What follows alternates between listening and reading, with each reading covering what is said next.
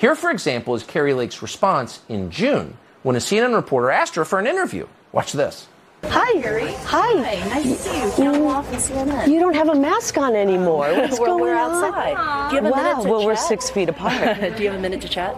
I'll do an interview. Okay. As long as it airs on CNN Plus. Does that still exist? I didn't think so, because the people don't like what you guys are peddling, which is propaganda. Thank you. Where's your mask, you neurotic freak?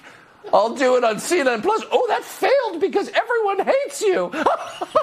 It's so great because it's so true. All of us know it. But the people in charge, especially in the Republican Party, never admit it out loud. If the New York Times did a hit piece on Mitch McConnell, he'd be rushing around his office worried about it. The New York Times did a hit piece on Kari Lake every day, and she laughs because it doesn't matter what the New York Times thinks. They only have power because we give them power, because we treat them like they're real, but they're fake. They're ghosts. Turn on the lights and they evaporate. They go away. They don't actually exist.